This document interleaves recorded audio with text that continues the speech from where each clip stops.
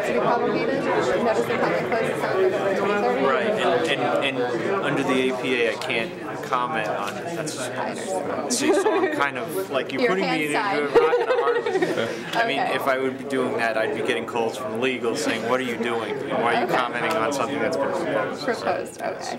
And do you have any opinion on research in general? Do you believe yes, that if you look at my record, I've never ever denied research that's gone through all of the necessary steps. And if you know anything about the researchers, for me to approve research registration, it has to be approved by HHS, NIDA, NK. So unless I have an approval from HHS and NIDA, I can't approve it. Now, the question you should ask is... About NIDA? No, the question you should ask is, so how many...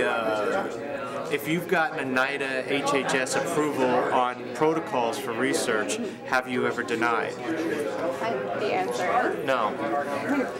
The reason that you haven't denied those is because usually the problem that happens with research right now is that DEA isn't the problem, it's the NIDA monopoly. See, but hold on a second. I'm not talking about NIDA, and I'm not talking... What I'm saying is, if I get the proper approvals through the interagency review process, and protocols have been approved, I think the statutory requirements and obligations are pretty clear. I issue.